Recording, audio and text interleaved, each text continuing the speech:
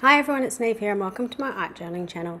Today we're going to be painting with rainbows to create some hair in the background. So I'm starting in my craft journal and I'm just sealing the page. I'm not sealing the entire page, but I'm putting down a layer of gel medium and then painting over this collage piece from Scrap FX. Now this is called a contour drawing. It's all in one line. And it's very sort of abstracty, but I had this idea that I could put it in here and create some hair. So I've sealed over the entire page, and I actually used a vintage coloured gel medium. It just has a bit of a brown tint to it, so it kept that sort of crafty look. It really doesn't matter if you use clear or not, you're going to get exactly the same technique. When I'd finished putting everything in, you can see I'm just using a rainbow effect colours, and I'm using a large paintbrush and creating my rainbow stripes. Now, this is a technique that was inspired by Claire Stead, who's an amazing UK artist, goes by Art Journal Love on Instagram and YouTube. She does a lot of these types of rainbows in her work. Now you notice when I'm doing it, I'm putting the colours in exactly the same spot. I'm not putting out very much because you really don't need very much to do this. And I am putting my paintbrush in the same place every time, so you get that real rainbow effect. For any very old crafters, well, I say very old, I'm one of these crafters and I don't think of myself as old, but Dee Goring, he used to be a crafter for Ranger, used to do with inks and using special sponges, similar techniques. So it's a fun one to play with. So you can see I'm just using up the rest of my paint and having fun in my used up journal as well. I didn't want to waste anything as I was working. So I'm just adding some extra stripes in. So this will be another page I'll use at some stage. You can see I'm trying to line up the colours. They start to get a little bit blended, but that's okay. It all works out in the end. But the big secret to this is you really don't need that much paint. Now, I've used my Dina Wakley colours because they make great rainbows, but any colours you've got in acrylic paint, that will work really, really well. Now, once I've got my hair there, I was thinking, what am I going to do with the face? And I wanted to, while the obviously rainbow hair is quite important to this piece, it looked a bit odd on this face without the face being painted too, so I decided I would go in and paint the face using my usual technique of using weird and wonderful colours. So I'm going in with this primary set of colours, basically a yellow, a magenta and a turquoisey colour. If you think of the printing colours using your printing ink, it's basically cyan, magenta and yellow. And I'm using the yellow as my highlight, I'm using the magenta as my mid-tone, and I'm using my turquoise as my darker tone.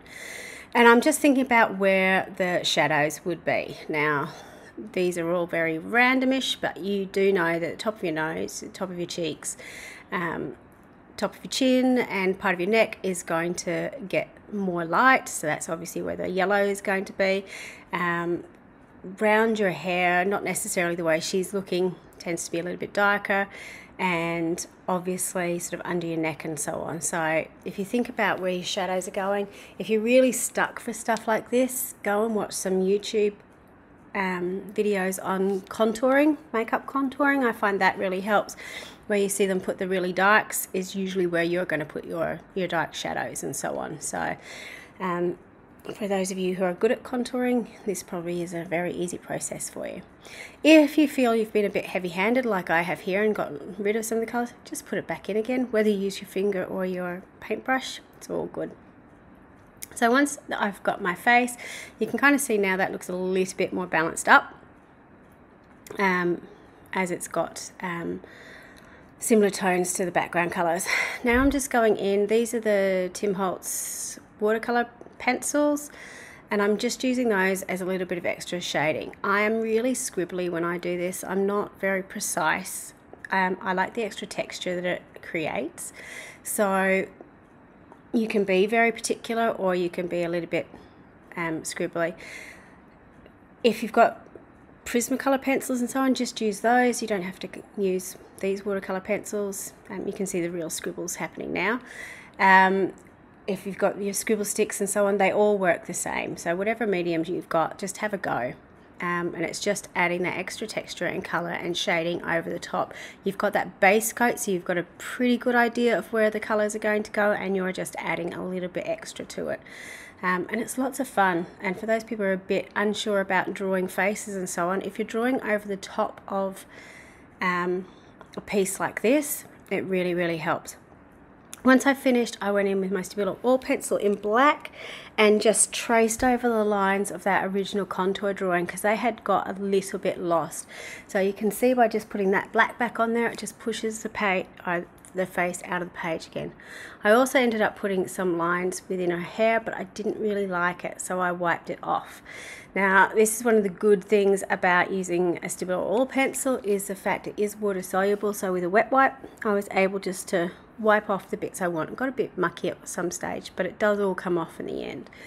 The fact that my page was also completely sealed at the beginning helped that to wipe off, because the Stabilo Oil couldn't go into the craft paper, which is actually quite absorbent. Finally, as I usually do, I added a quote to this page. And I'm using these new pens that I got at the time. They're not new anymore. These are the Life of Colour Chrome Effect pen. So this is a silver. It really has a mirror effect. You can see how bright it is. It almost looks white on the page. Very, very metallic. It reminds me a lot of the old Krylon pens. We used to get the Krylon leafing pens, sort of got a similar effect, but this is a mirror effect. So in the US or UK, you might be able to get your hands more easily on those. In Australia, I know Natalie May sells these chrome pens, and you can get them from Life of Colour directly, I think, as well. So I was really impressed. They come in a pack of 3. You've got the silver, gold and a bronzy colour, and they're all very metallic.